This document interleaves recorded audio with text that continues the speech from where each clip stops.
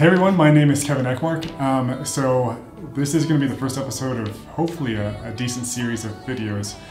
And to really figure out what I'm going to do, I've got to tell you a little bit more about myself. I am a millennial, much like many of you. I've got student loans, watched the stock market crash when I was at the university gym. And I was like, oh my gosh, what am I going to do? Graduation day was about 6 months later. I got out, got a job before graduation, all this stuff. So I am married. I've had a house, I'm on my second one now, and I've started 2 businesses. So what I really hope for this video and hopefully this playlist or a series of videos, whatever it's going to be, will end up helping other millennials, especially the younger ones, who are really leaving and getting out into the world and aren't really sure what they're going to do or how to actually make money. And it can range from things where we're going to talk about money, jobs, marriage, all that stuff. So hopefully you're going to enjoy it and I can bring you some value and you can actually go into the world, love the Lord and grow your faith and also be in the world and enjoy everything that life has to offer. So with that said, I'm going to get into episode 1. What am I doing? Okay, so after really noodling around and trying to figure out, what am I saying noodling? All right, so I watched the market crash, right? All right, so the market crashed, right? And it was pretty disheartening to be running like probably on my second or third mile and my heart's already pounding and to just watch the Dow and the S&P just crash. And so everyone was freaking out on TV because obviously it's a really big deal. And I had no idea what I was going to do at that point. I was an art major and before the market crashed, the old joke was that art majors are going to live in a box. That's what you're going to do. Fortunately, all my friends who are also fellow art majors do not live in a box, so it's okay if you are one. Good job. One of the things I really learned from this whole situation was that I can either give up and give in to the fear and uncertainty, or I can just run with that uncertainty and let God do His work. Uncertain times happen, right? So I'm just going to sit here in my chair and wait for God to do something. But a lot of times what God's doing is just setting them up for the biggest miracles to happen.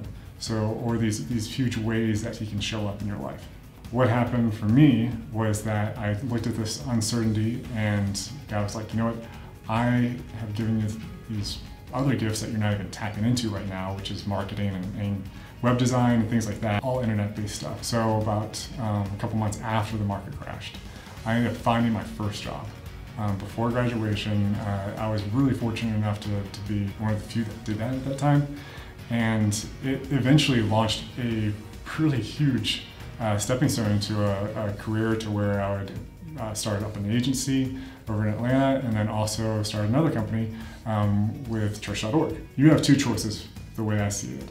You can either, something happens, a circumstance that just alters your plan. Of course, it's our plan, right?